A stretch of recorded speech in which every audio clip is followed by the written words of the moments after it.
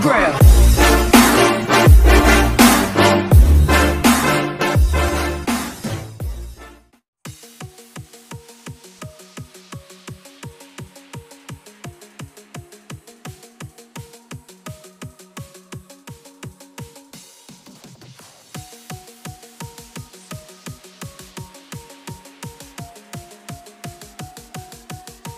What's up gamers, how's it going? Gaming Pick here, and I'm back again with another video.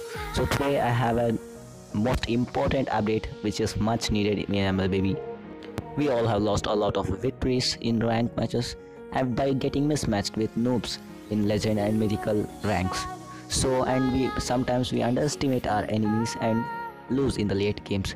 Well, this update is going to help you know your teammates and your enemy better. If you run down to the leaderboards, and then you can find a new section which is called the streets. So this streets is much more like a neighborhood leaderboards.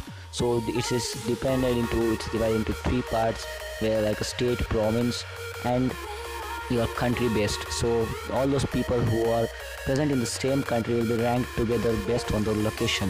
Okay, so this update is still present in advanced server and it soon raised to the original servers.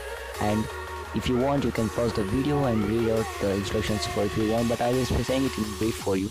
So every week you select a hero, and each time you play the ranked matches with that hero, you're going to be getting the hero score, and this score will reflect in ranking you in the street section. It ranks up to only the top 10 players present in that leaderboard, and it also gets refreshed every Monday at 5 AM according to server time. If you want to keep your position in the leaderboard, then you have to keep participating every week in the ranked games with that hero, or else if you fail to participate in that week, then your hero power will get decayed. So guys, if you come down here, you'll find an option that says locate. Well, mine's already been located, so you have to press that button and then return your GPS on for the sake of locating your location. You can even choose the hero which you want, and every Monday at server time you receive your honorary title based on your hero score, and the ranking will also be done in this. So to use this honorary title, you just have to run to your profile and then click on the title section. Here you can set your title based on your preferences, and remember, this will be shown to all the players whoever play the match with you.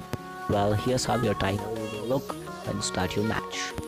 It's gonna be displayed right below your flag, and it's gonna help most of your enemies know about you, and even your teammates can know about you. And from now on, you don't have to yell that I'm a pro and you are a noob.